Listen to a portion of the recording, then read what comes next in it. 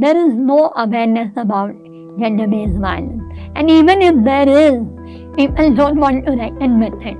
People think gender-based violence and all forms of gender-based violence are very private.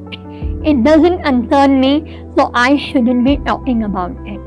16 days of activism is a very important movement which allows NGOs like us and other institutions to bring this kind of awareness to the public. And this awareness time and again is very, very important so that people understand that violence, any form of gender-based violence, is not a private matter, it's a public matter and it needs to be addressed.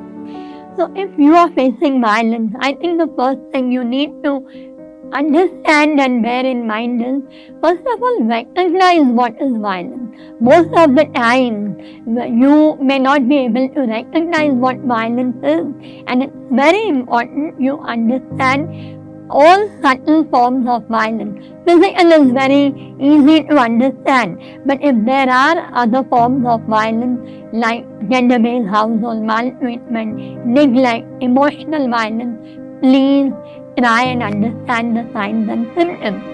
Second is, once you have understood that you are undergoing violence, asking for help is very important.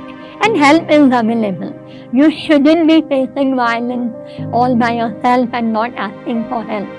So help would be available.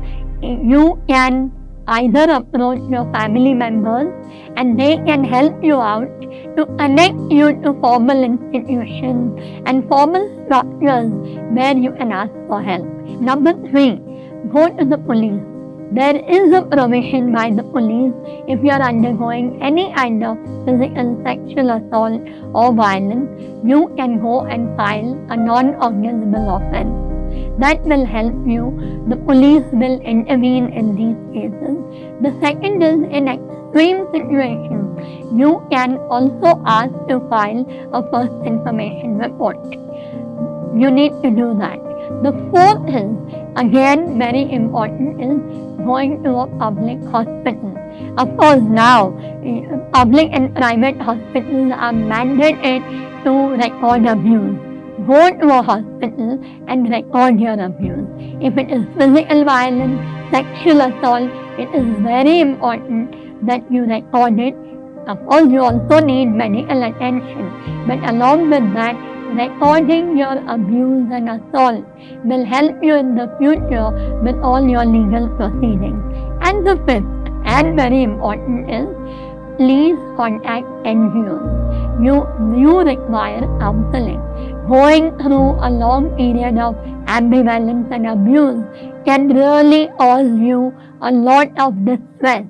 And it is important that you talk to someone who can help you release this distress and who can help you think through how you can deal with your family, what can you do in the future. We need collective action to end gender-based violence. Every small intervention can make a difference. You can make a difference.